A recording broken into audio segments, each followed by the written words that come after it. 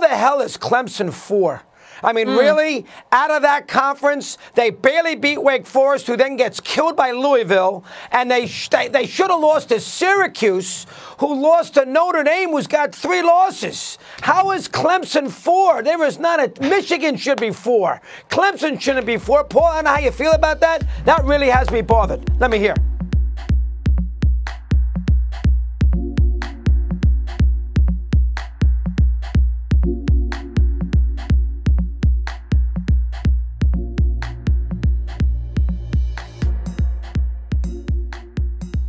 Doug, I'm with you. And by the way, I know Molly mentioned it, but many congratulations for all of us who have struggled in radio to your Hall of Fame induction. That is a big deal for the country to acknowledge, and I'm really proud for you and your family.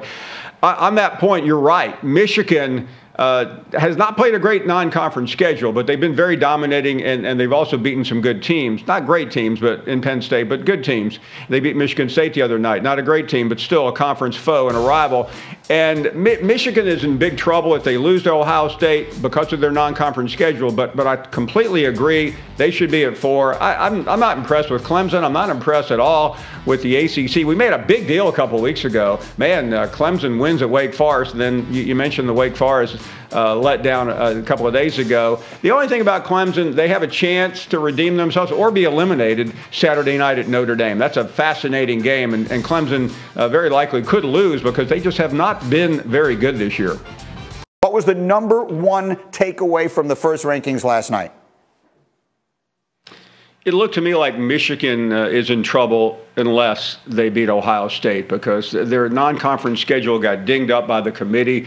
Obviously, TCU was disrespected, but Michigan is the school we've been talking so much about because of their standing and the fact that they have Ohio State remaining. What do you think of that, Heather? Was that a message that was being sent pretty clearly by the committee last night?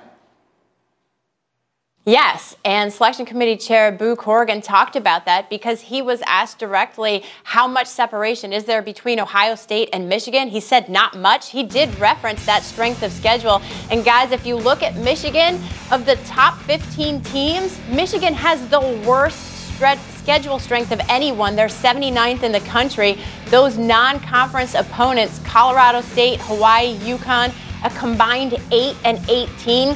So that certainly held them back in that selection committee meeting room. They've got to beat the Buckeyes or bust.